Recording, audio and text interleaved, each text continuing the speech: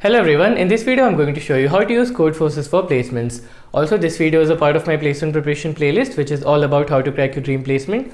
I'll give a link to it in the description. It will also appear on the corner card, so do check it out and watch out for more videos. So before I even start the video, some of you might be wondering, is Codeforces really required for placement? Isn't doing lead code enough? Isn't doing problems from lead code enough for placements? Well, yes, you can say that lead code is enough, but what I feel is that if you use Codeforces or a website like Codeforces, then that will really make the placement process a whole lot easier for you. Okay, so if you solve the problems from a website like Codeforces, that will really help you in your placement process. So let me first tell you why. So over the course of past 2-3 months, I've seen a lot of students have come to me and they told me that they're very good at DSA. They have solved a lot of lead code problems. They've done Lovebubba's DSA sheet, they've done this sheet, that sheet, and they've done a lot of DSA problems, lead code problems, but still they're not able to crack the coding round of the companies in placements. Okay, so I asked them why, and the reason I found out, even from myself, from my own experience, the reason that I find is that the coding round is more oriented towards competitive programming problems. Okay, because the problems that you see in coding round are generally story based, right? There's some kind of little bit story is there. The problems are indirect, nothing is direct, and these are generally non-DSA, non-classic DSA. So on the other hand, on the flip side, on lead code you have direct problems, you know, like reverse a linked list, invert a binary tree, do this, do that. In lead code there's direct problems, and this direct classic DSA problem, you know that you're given a linked list, you have to do this in the linked list. You know that you have to apply a specific algorithm in the problem. That you already know when you're solving problems from lead code. But in the coding round, the problems are not like that. The problems are different. They're like the problems that you find in competitive programming. And that's why I say that you should really use Codeforces or any other competitive programming website to make sure that you don't have any difficulty in clearing the online coding round. So even in my own personal experience, when I was sitting through placements, then I found a lot of good companies, in their coding round, the problems were exactly like the problems that are there in Codeforces. Okay, so it's very important that you use a website like Codeforces to make sure that the placement process becomes easier for you. So now that you've understood why it is important that you do a little bit of competitive programming problems, let's get into how should you deal with Codeforces.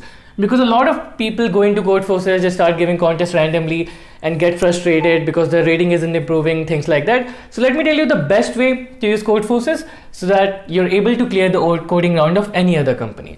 So I'm not saying you should not do lead code, you should definitely do lead code as well. But along with lead code, if you do Codeforces problems as well, then you'll have a very easy time in clearing your placements. So now let's see how you should be using Codeforces. Okay. So first, Codeforces have division. So there's division 1, division 2, division 3 and division 4 even now. Division 1 is the most difficult and division 2 is easier, division 3 is even more easier and division 4 is even more easier. So division 2 is where you'll be focusing, okay, and division 2 is where majority of the people lie, okay. So the problems that come in coding round, the difficulty of the problems that come in coding round are only till div 2C or div 2D. So in div 2A, you have problem A, B, C, D, E, F. A is the easiest, F is the most difficult. So the difficulty that comes in the coding round is till div 2C or div 2D. So if you're able to solve problems till div 2D, then I can assure you that you'll be able to crack the coding round of pretty much every company that there is. So what you should do is you should go on Codeforces and start solving problems from div 2 contest, okay? So try to solve till div 2C or div 2D. Go on Codeforces, go to the problem set and solve problems till div 2A, B, C and till D, okay?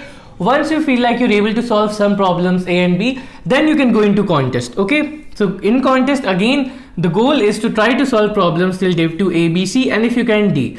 D is little bit difficult, so if you can even solve till C, that is okay as a start. So give 10 to 15 contests. So okay, so if you're not interested in competitive programming, but if you're only doing this for placements, try to give at least 10 to 15 contests.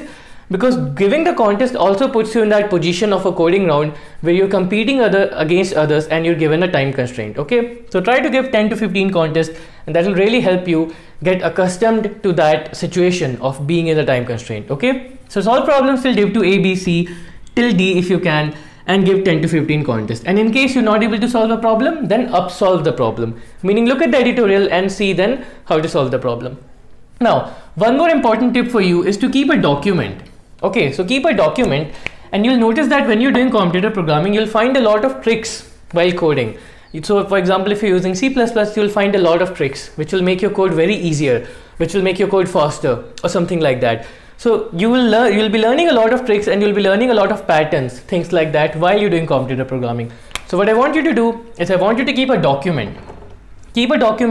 And while doing everything, while solving problems till div 2c or div 2d, whatever trick you come across, whatever algorithm or anything like that you come across, store it in the document, okay? And revise this document just before your coding round, and trust me, that is gonna really help you, okay?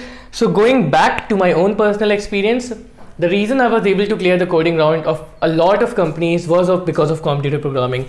Okay, so I was able to solve problems till div 2c mostly, and because of that I really had an easy time cracking the coding round. Okay, so this is pretty much it. I would suggest everyone who's going through placement to at least try Codeforces once, at least try computer programming once. You don't have to go too deep into it, but I would really suggest to go into Codeforces, try to solve problems till div 2c, div 2d, give 10 to 15 contests, and that will really help you in your placements.